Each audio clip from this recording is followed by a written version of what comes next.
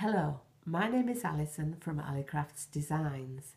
Today we're going to do how to make a chain. You start first of all with a slip knot, so you wrap your yarn over your hook, bring that end through and put it onto your hook. Now I'm right-handed and I loop the yarn over my little finger. I don't hang on to it with that little finger, I just hold it quite loosely and then hold the end of my yarn between my finger and thumb of my left hand. You turn your hook underneath your yarn round your finger and pull it through the loop. So we've made one chain.